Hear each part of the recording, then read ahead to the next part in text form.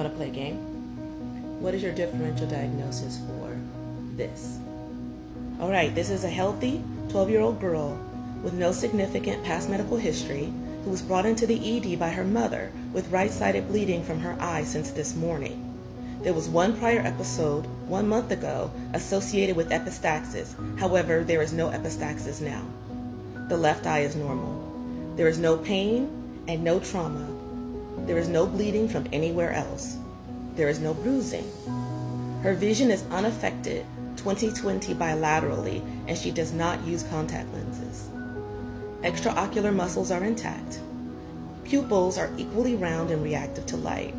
Her sclera are white, clear, and there is no evidence of ocular or periocular trauma or infection. So what are you thinking? What do you think is going on here with this patient?